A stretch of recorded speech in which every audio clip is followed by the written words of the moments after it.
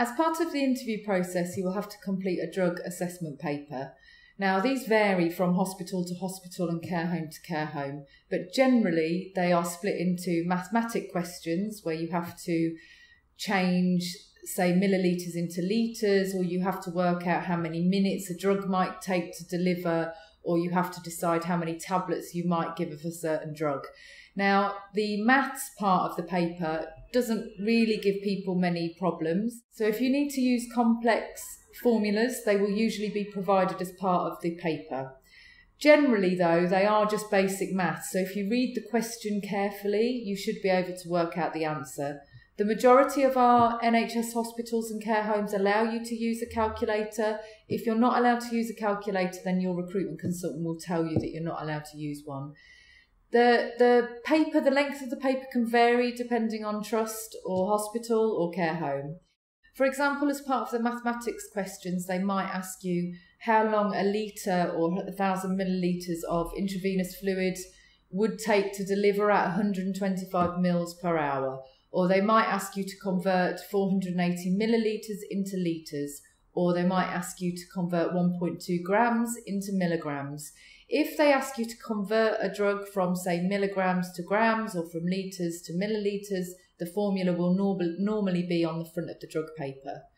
The other thing to watch out for with drug calculations is that sometimes they use abbreviations. For example, they might use OD, BD, TDS or QDS.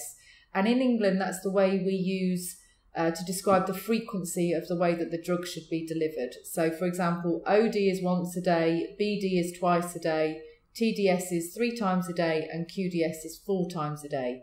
Now, in our educational file, there's a very good breakdown of abbreviations, in particular regarding drugs.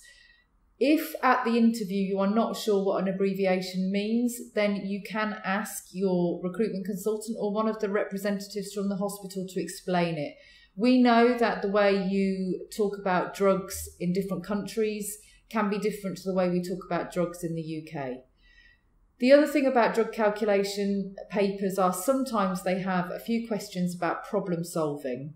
For example, they might ask you a question about delivery of a controlled drug, or about what you would do if you make a medication error, or about what you would do about taking a verbal order for a prescription over the phone.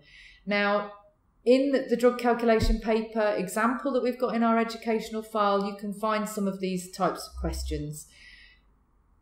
Generally, for a controlled drug, you always need 2 nurses to check, deliver and sign for the drug. And we know that that's different from processes, for example, in Spain or in Italy or in Greece. So if you get asked a question about controlled drugs, you always need 2 trained nurses to check and to sign for the drug.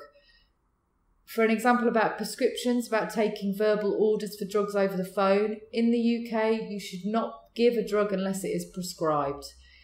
If you're having trouble interpreting any abbreviations within the drug paper, then you are within your right to ask what that abbreviation means. And it's always worth doing so and not trying to guess what the abbreviation is. In the educational file, there is abbreviations about different medical conditions, different terms that we use, and also about drugs. Even if you don't need this for your drug calculation paper, it's good for you to have when you first start working, because to have in your pocket when you're working so you can interpret medical notes. Because even though we say that you shouldn't use abbreviations in documentation, it does occur, and it's a good, useful resource for you for when you start work. The next video will focus on how you can answer a clinical scenario type question.